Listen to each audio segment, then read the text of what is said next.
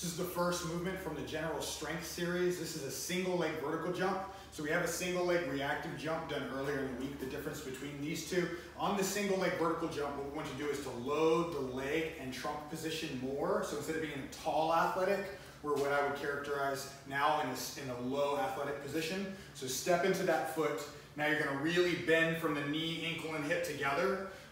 Release that rear foot, and then push and reach for maximum length from that position. So this one's far more difficult. It's gonna take a longer time. It's really critical that as you extend, no matter how slow it feels like that movement goes, you keep pushing, pushing, pushing until you hit one straight line with your arms, with your trunk, with your legs. That's the only way we'll create power in this position, and it's one of the unique ways that we can create overload in the absence of additional load via weights and extra jumping velocities, which we're trying to reserve for later training as we move closer to our competitive seasons. So again, on the opposite foot, this is the one that I'll generally struggle with, my weak foot.